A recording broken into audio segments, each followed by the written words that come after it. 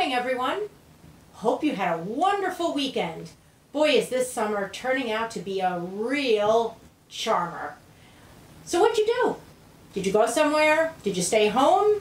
Did you take your pet? If you did, and you took your pet with you, hope you followed these 5 simple guidelines.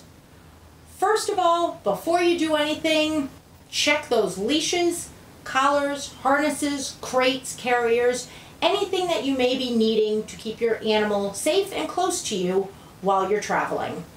Make sure everything is in good working condition. Nothing is glued, taped, bungee corded. I know everyone's chuckling, but I've seen it.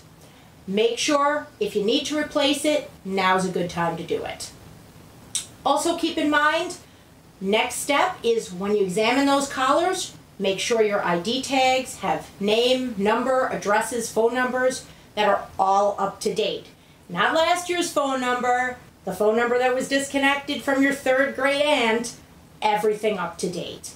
So take your time, make sure everything is up to date. You may even want to consider buying one of those new fashionable collars where they can actually embroider the information right on the collar.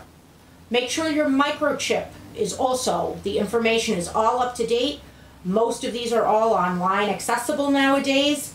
Double check it just to make sure that everything's up to date. It's so easy to remember it was in your last boyfriend's address. Keep in mind that now is a good time to have your pet visit your vet.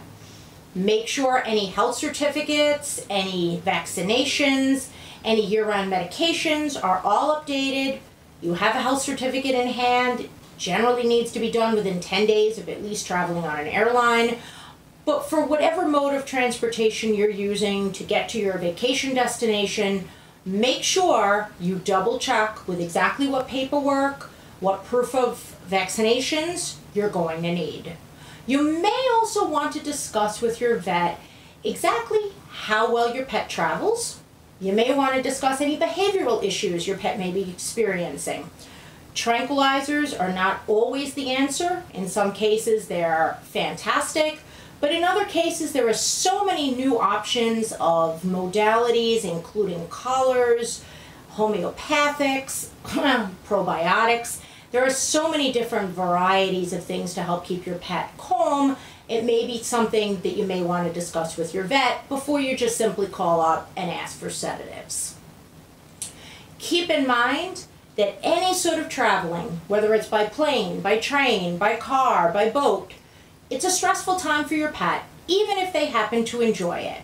So keep in mind, your main goal is during your mode of travel, try to keep your pet calm. Of course, keep yourself calm as well. That will always help. Enjoy the summer, folks. Hopefully, we're treated to weather that we've had up until this point. Keep it safe, keep it healthy. Until next time.